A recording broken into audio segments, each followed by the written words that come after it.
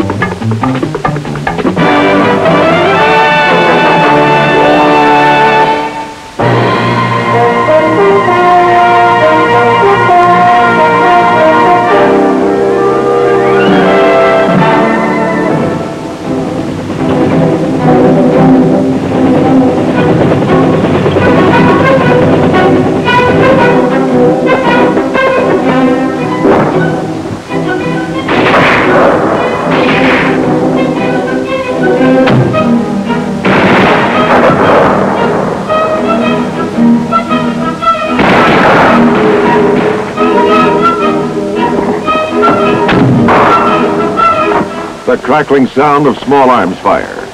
The crump of grenades. These are the background sounds you hear in almost every newsreel report on the war in Vietnam.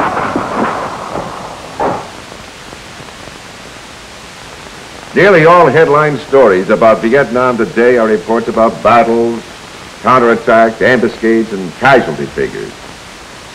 They underline part of the cost of fighting terror and aggression.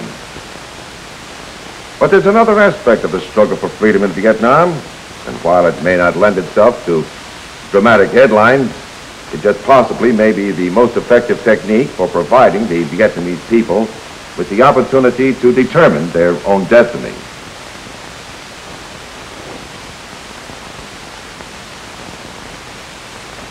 The operation is called Lam Son 2. Now, you may not have heard much about it before, but you'll be hearing more as time goes on. Officially, it's called the Revolutionary Development Program. That's exactly what it is. A revolution. You see, former programs usually meant clearing out the communists and Viet Cong from a village and then moving on.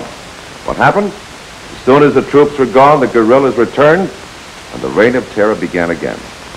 No wonder the villagers lost faith and hope.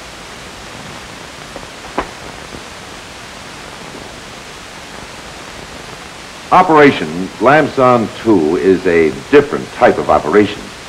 A combined United States and Vietnamese Army program designed to give the people a real chance to help themselves so they can work, rebuild, and grow strong enough to withstand the attempts of the communists and Viet Cong to reestablish control. Now, actually, what you are going to see is how Operation Lam Son 2 can transform a fear-ridden village into a healthy, thriving community. A village, well, a village reborn.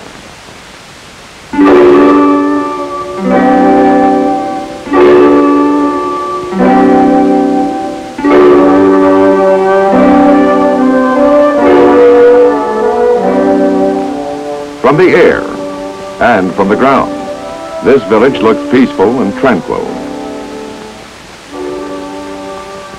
Truth is, it has long been under communist domination, not by choice, but through terror. Within a matter of hours, although the villagers don't know it yet, the nightmare will come to an end. Every successful operation depends on the way it's planned and executed. Troop dispositions, logistics, and the hundreds of details that must be considered. Here, the final phases of planning the operation are being completed.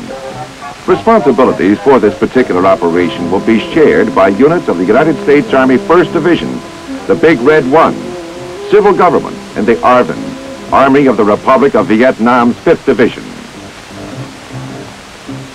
Last-minute touches are added by the officers who will be commanding the field forces. The tactics are double-checked and finalized. The officer in charge of the operation puts it this way.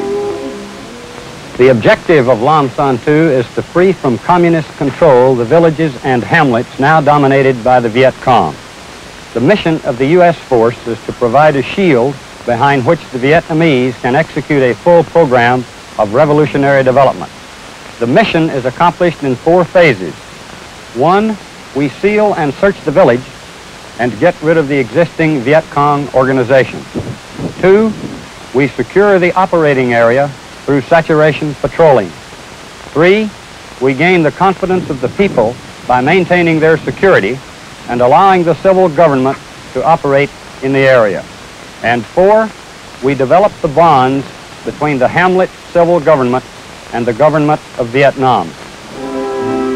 The operation starts off in the afternoon. United States and Vietnamese troops of the specially trained pacification teams get ready to start out for the distant village.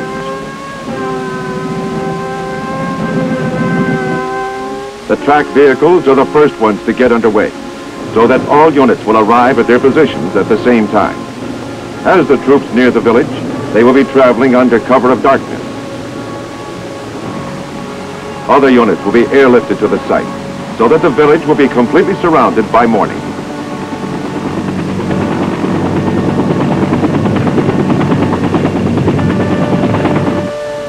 Still other units have been dispatched to surround the outer perimeter of the village, so that in effect, the entire community will be enclosed in a double ring to prevent the escape of any Viet Cong troops or sympathizers.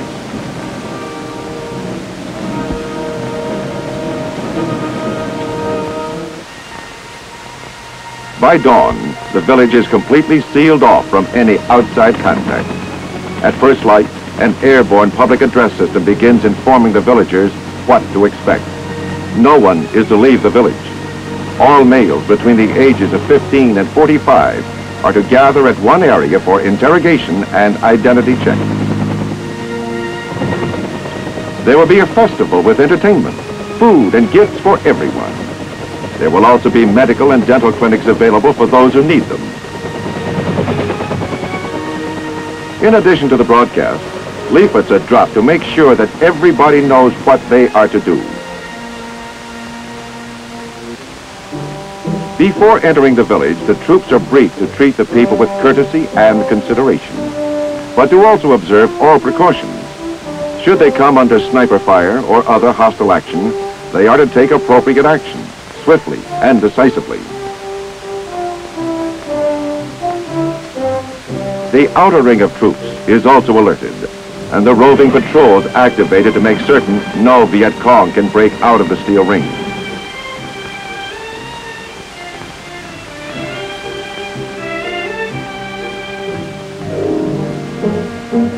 The arrival of the convoy carrying the men, equipment, and supplies is the signal for the start of the day's activities, one that will be long remembered in the village.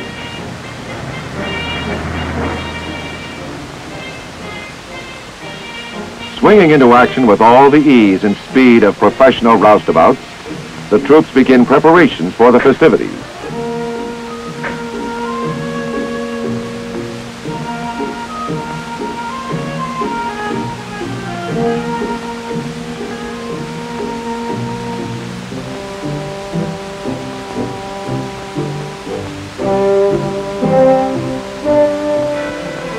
Following instructions, all males present between 15 and 45 years of age gather at one end of the village.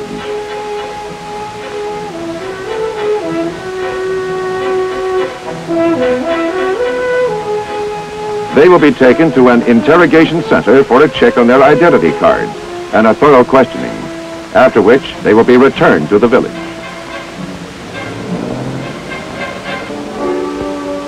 The other villagers are called to the festival area and told of the services available to them.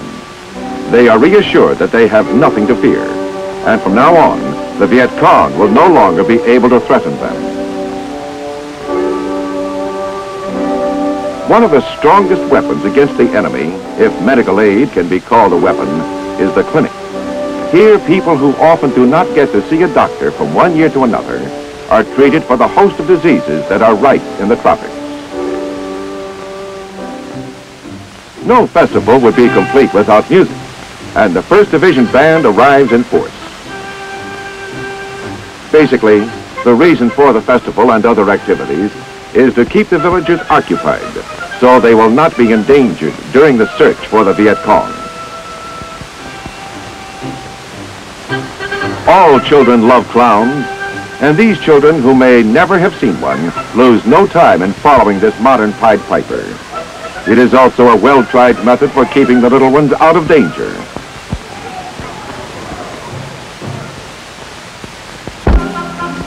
The medical unit, although handling a tremendous load, does much more than administer first aid and take care of minor medical problems. Many of the patients are given a complete checkup, some for the first time in their lives, and when necessary, are given the required treatment and medication, along with simple directions for taking them.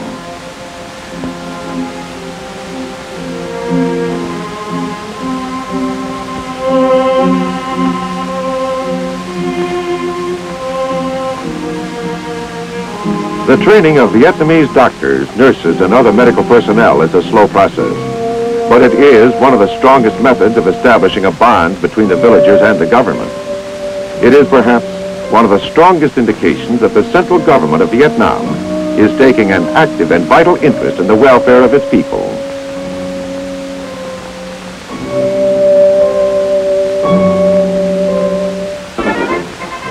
In a nation where roads are few and the people relatively isolated in their villages, few, if any, of the villagers have ever seen as much entertainment at one time in their lives.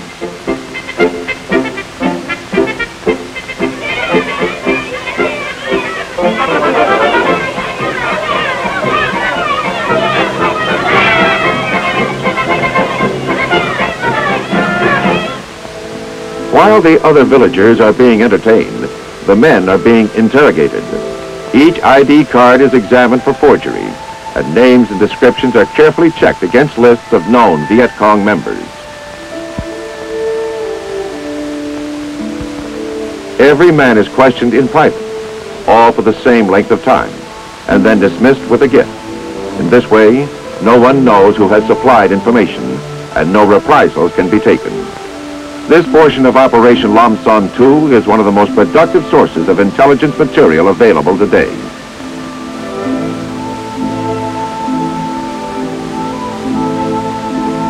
As each man is cleared, he is returned to the village so that he may enjoy the festival and fair.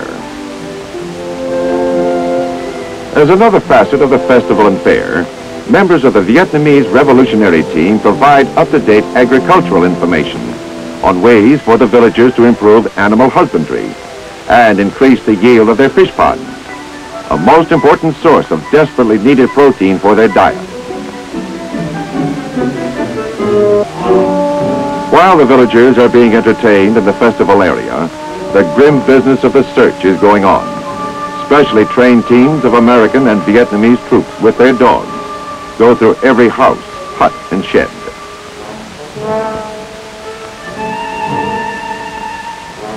In some cases, isolated villagers who have been subjected to the terrorist tactics of the Viet Cong try to hide from the search parties. When found, they are interrogated and checked out. If they pass the careful scrutiny, they are assured that no harm will come to them and are directed to join the other villagers in the festival area. It will take time for this family to realize the Viet Cong nightmare is drawing to a close. When tunnels are discovered, they are filled with smoke and then inspected for arms, ammunition, and food caches. The ARVN troops also furnish a good deal of the talent for the festival. And while this particular group may never make the top 40, the villagers seem to eat it up. And speaking of eating, there's good food and plenty of it. Plates heaped high with fish and rice, meat and vegetables. Ice cream, a rare treat, all you can eat, and then some. Everyone from bent village elder to toddlers, all are fed as never before in their lives.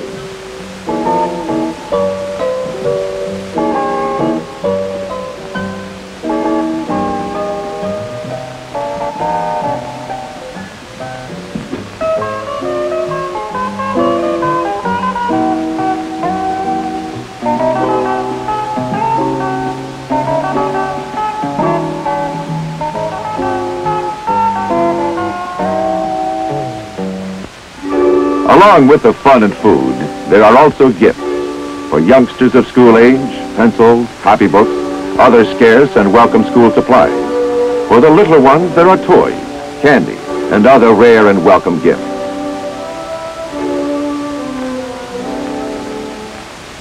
For the adults, the gifts are of a more practical nature.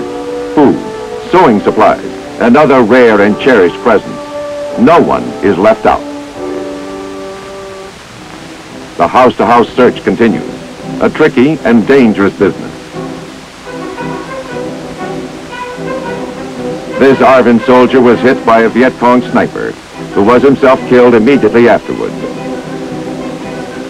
From dawn to day's end, the outer patrols scour the countryside. Operation Lam Son is feared by the Viet Cong because it eliminates the element of terror from their arsenal. People who are not frightened will resist aggression vigorously. Throughout the afternoon, the fun, feasting, and entertainment continues, lightening the load, if only for a while, of a village that has lived too long in the shadow of fear.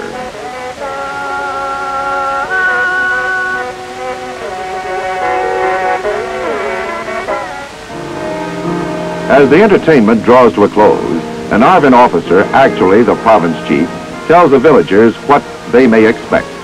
True, the show will end. The festival will be over. But the village will not be left helpless or to fend for itself. Soldiers of the ARVN 5th Division and young men trained as members of the Revolutionary Development Team will remain to help them defend the village against the return of the Viet Cong.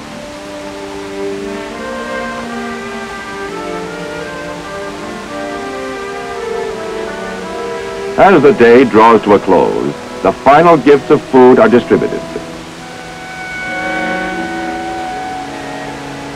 The stages and tents are struck and stowed aboard the trucks. In a way, it's just like watching a country fair after the last show, but there is a difference. For this village, the real activity is only beginning.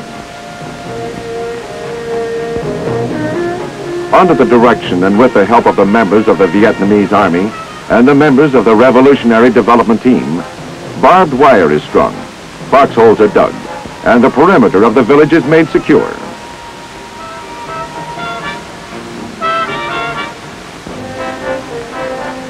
In the days to come, the real strength of Operation Lam Son begins to show. Headed by civic action teams of both the 1st Division and the ARVN 5th, a whole series of carefully planned improvements and village developments are put into action. Wells are often the only supply of water, and they are often contaminated. New wells are dug under the watchful eye of an Army engineer, deep, well constructed, so that the village will enjoy a plentiful supply of clean, pure water that won't become contaminated or collapse during the fierce rains of the monsoon season.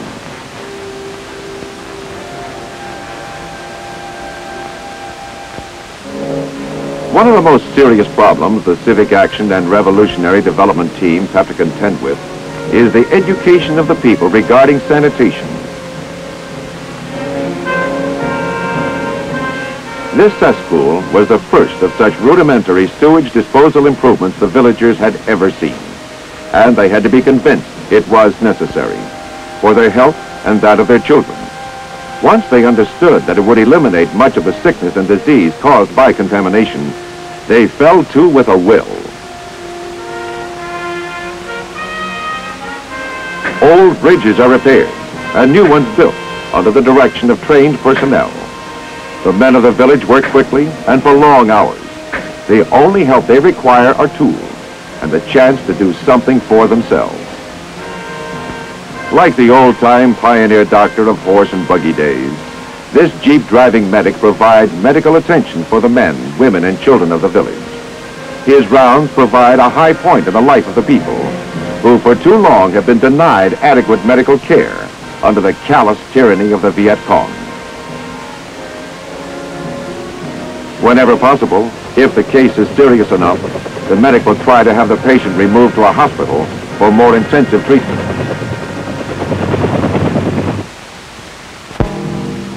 Because of Viet Cong terrorism, some of the fields have not been worked for some time, so it is necessary to use heavy machinery to re-clear the land, so that it may once more produce food. One little known but very important part of Lam Son's Civic Action Program is the veterinarian section, which sends teams around to the villages, teaching the latest methods of animal husbandry, inspecting and inoculating the livestock against disease, and making sure the animals are in good shape.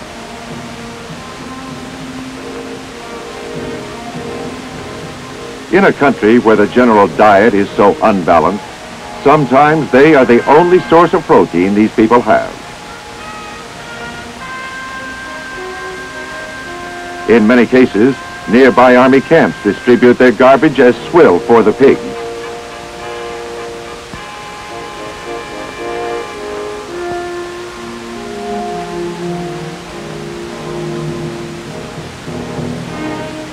In the event that for one reason or another the crop fails, or because the retreating Viet Cong have confiscated the village's food supply, it often becomes necessary for rice to be brought in from other areas. Here, another facet of Operation Lam Son 2 becomes evident.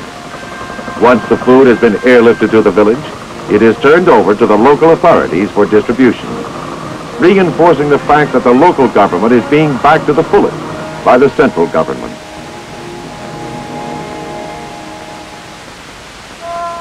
In addition to helping rebuild the village, the civic action groups also set up educational programs. In the usual run of events, few of these children would ever have a chance for education. But by furnishing equipment and school supplies, and with the help of servicemen who donate their free time to teach, this generation of Vietnamese will be better equipped to take an active part in running their country.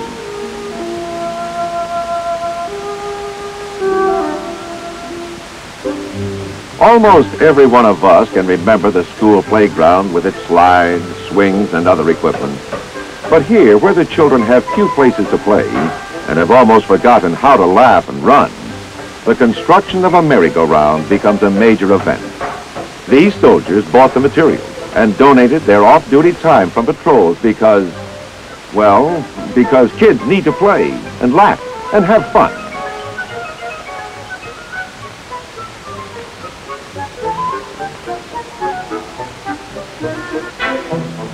Although the village area is supposed to be cleared of Viet Cong influence, the only way in which it can remain free is if it is strong enough to defend itself.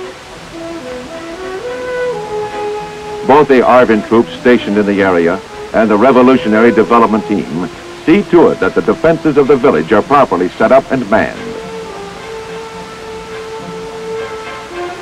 In addition to instructing the men in the village in the use of weapons and tactics, these instructors also take their turn at guard, mount, and sentry duty.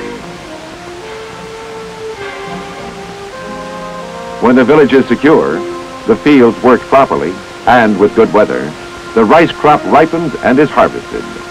After threshing, it is spread out to dry and then winnowed in the age-old manner.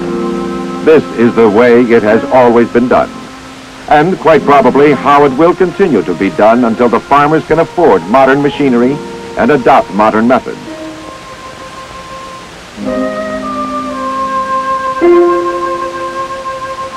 One of the most significant indications that the village is resuming a freer, more normal existence is the activity in the marketplace.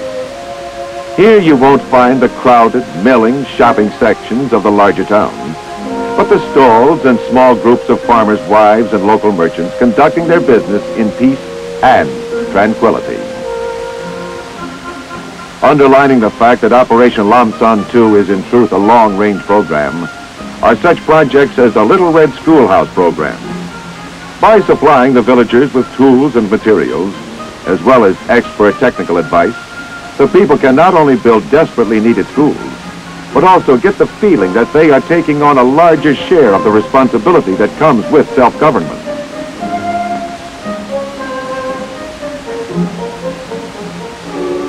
Yet another innovation of importance to village life is the introduction of a free milk program for school children. Here at home, it may not sound like a great accomplishment, but in a land where only the wealthy can provide such a luxury for their own, the idea becomes a matter of great importance to the parents of these youngsters.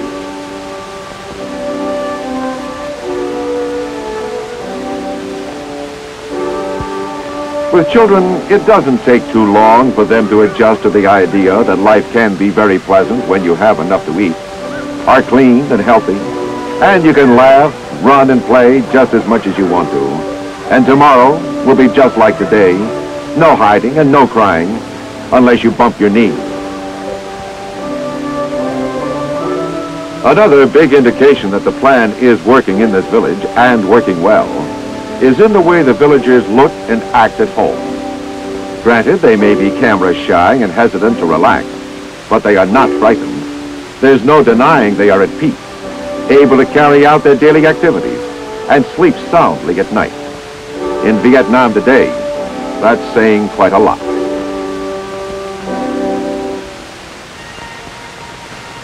The importance placed on Operation Lam Son 2 was recently demonstrated by a visit of inspection by the then Ambassador Henry Cabot Lodge. In addition to eyewitnessing the carnival atmosphere and the enthusiasm of the villagers for the festival, food, entertainment, and the medical aid program, the ambassador was thoroughly briefed on the more important aspects of the operation. Intelligence officers pointed out the wealth of information gathered about the local Viet Cong organization and how it helped to disrupt their activities.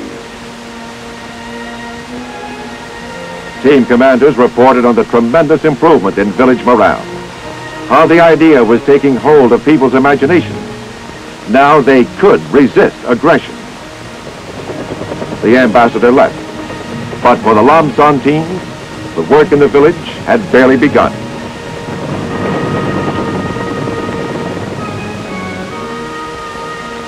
Right now, we don't know if Operation Lam Son 2 is an answer to most of our problems in Vietnam. Only time will tell us that. This we do know. The idea does work.